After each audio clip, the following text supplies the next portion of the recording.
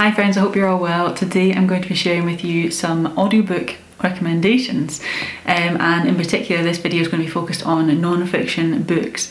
So I'm splitting this video into two. The first video will be non-fiction audiobook recommendations and the second video will be fiction audiobook recommendations, just because I think sometimes I'm really in the mood for a non-fiction audiobook, and I tend to reach for non-fiction audiobooks somewhat more than a fiction audiobook, and it's also one of my favourite ways to consume non-fiction literature. So yeah, this is the first section of it. It's going to be only non-fiction recommendations, and I have a fair few to get through. I think about 8 or so recommendations.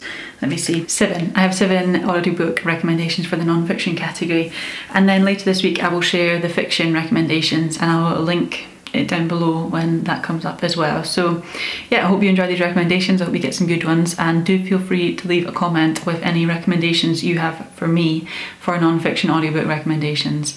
That would be brilliant. And yeah, let's get into it. The first book I want to talk to you about is Why We Sleep by Matthew Walker, an absolutely incredible book. It taught me so much about sleep. I was definitely somebody who used to kind of burn the candle at both ends and used to like go for party nights out and then not really sleep very well and take like disco naps, and I worked shifts so my sleep pattern was all over the place. This was more kind of when I was a student, and then I read this towards the end of my study, maybe just as I started working. It totally changed my perspective on sleep, totally changed my appreciation of it, totally changed everything about how I think about sleep, and I just feel so much better for reading this book. Like, I feel like if there's any books that changed my life, this is definitely one of them, and I would 100% recommend it to like absolutely everybody.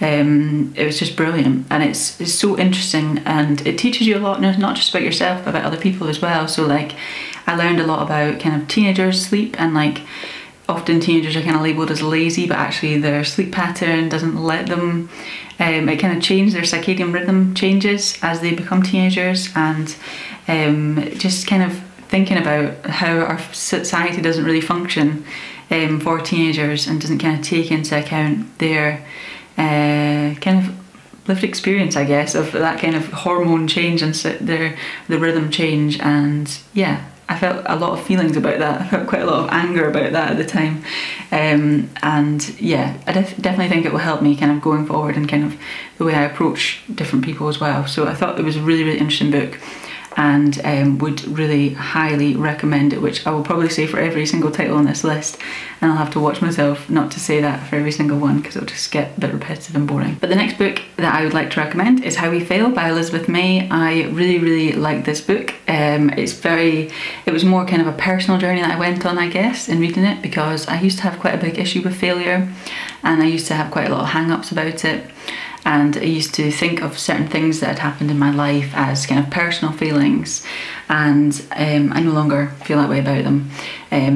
But not just because of this book, but this was kind of part of my journey to kind of processing failure, and I feel like my outlook about things is a lot more different now, and part of it was aided by this book because it really helped me to kind of see other people fail in different kinds of ways and think about how they overcame obstacles and overcame the feeling of failure, because I tend to think of failure more of kind of like a feeling now rather than an actual genuine thing. Like, I don't really think you can really fail at things. I think it's more of what you tell yourself and how you speak to yourself, whether or not you feel and perceive it as a failure.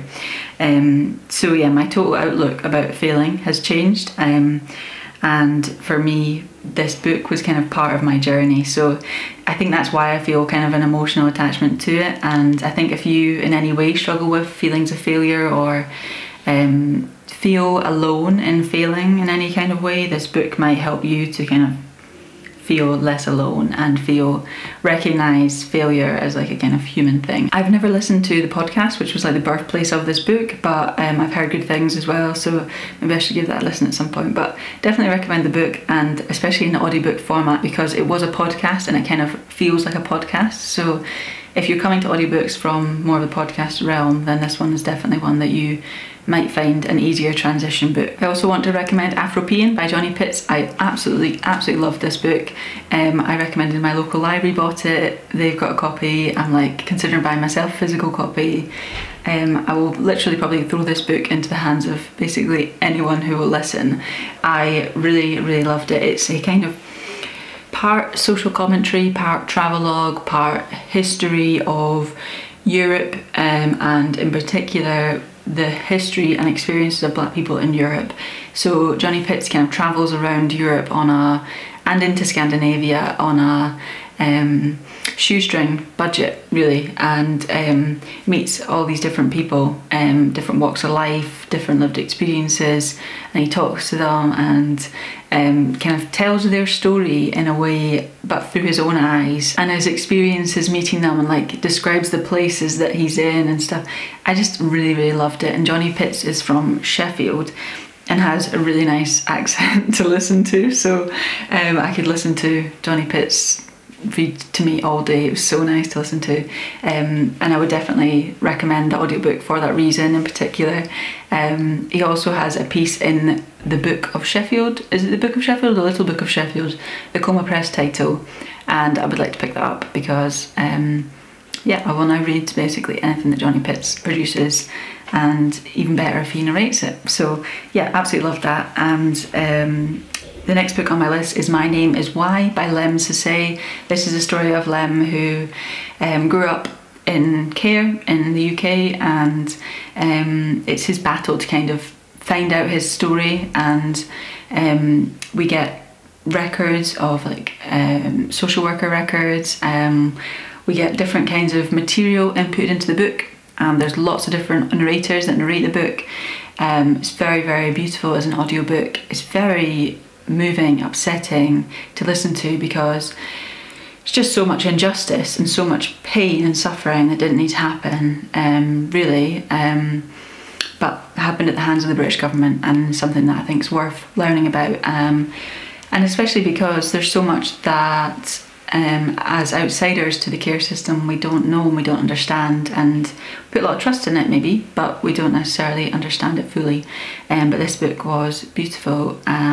Really appreciated kind of Lemn Sissay sharing so much of what is a really personal journey, really, and I think it really has the potential to kind of make positive change to today's care system, and you know, shape the way we think about how we treat people who are in our care, especially if you're anyone who kind of keeps records on people. Like I used to work in a prison and used to kind of input things into people's records, and it definitely made me reflect on that process of being involved in that and the inherent power imbalance in that exchange. And yeah, I think if you are somebody who has a job that involves that, it's definitely one that I would especially recommend to you. So beautiful book. I'd also like to recommend In Black and White by Alexandra Wilson. This is the story of Alexandra. It's her memoir, and it's about her experiences as a black working class and a young female barrister in England.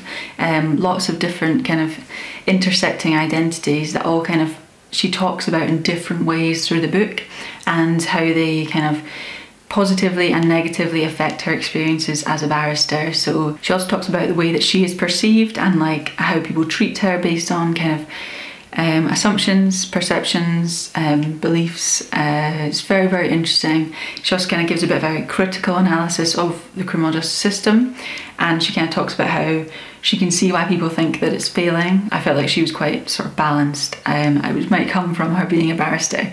But yeah, I really, really thought it was a very interesting book. Alexandra Wilson has a very interesting perspective on the justice system, and it's definitely one that I'm really glad that I read.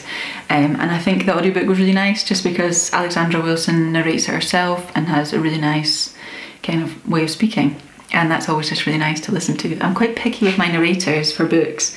I really like when a memoir is kind of told by the author or by somebody with the same accent as the author and the same kind of way of speaking. Yeah, I will just say that up front, that I am quite fussy, but I would definitely like other people's recommendations, so if you have any, I would love to hear them. But the next book I want to recommend is A Dutiful Boy by Mohsin Zaidi. This is just beautiful. It's about a man who tells his experience growing up gay and Muslim in the UK and feeling like he's not accepted and struggling to accept himself, and we follow his journey to self-acceptance and self-love, and it's just it's really upsetting in places, it's very moving, it had me really close to tears. I also think that Mohsin has a really beautiful way of narrating his own story, and I love that, and it's really moved me, this book, and I'm not sure that I can really explain why fully, but I loved it and would fully recommend it. I think it got either longlisted or shortlisted for the Polari Prize this year, which is a LGBT plus book prize in the UK. Definitely worth checking out. And yeah, very worthy of all the accolades that this book gets. I really enjoyed it. And finally, for the non-fiction section, we have Motherwell by Deborah Orr. This is a memoir about Deborah Orr, who was a Scottish journalist who moved to London and did the kind of classic thing that a lot of Scottish people do. That's kind of, if you're not from Scotland, that's quite common, that people grow up in Scotland and live in Scotland until a certain age when they want to kind of start a career path, and typically a lot of people have to move to London to pursue careers because there's just not the opportunities in Scotland that there are elsewhere, and particularly in London. And you know, there's a lot of things that we could discuss about that, but I thought it was very interesting to kind of read Deborah Orr's account of that and kind of talk about what was at play in her decision to move to London and her experiences living in London. But it was also mostly about her kind of upbringing, and she reflects about being working class in Scotland and kind of the lessons that her parents taught her. And I found it particularly interesting because it felt very personal to me, in the sense that Deborah Orr was born in a similar place and at a similar time to my parents, and so there was a lot of kind of reflections in myself about, yes, what lessons Deborah Orr has taken, but possibly what lessons my parents have taken, and then thinking about what they've passed on to me, and kind of the crossovers in our lives at certain points. Not physically crossing over, more sort of the lessons that we learned and kind of the reflections that we have made through our lives.